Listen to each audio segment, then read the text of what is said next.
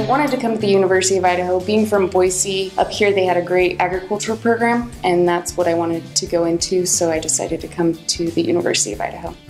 I do enjoy being a voice for the dairy industry and being able to talk to consumers about the importance of dairy products and also how we are able to keep the dairy industry sustainable. I found hormones extremely fascinating.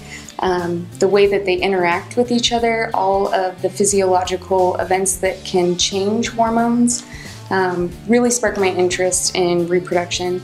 My research has been involved in trying to improve reproductive efficiency through various management strategies. What I'm trying to do is help producers become more profitable, but also help them to reduce the amount of animal handling, labor costs associated with breeding programs. I'm very organized, but I realize that sometimes I have to be a little bit more patient and things are not going to go as planned.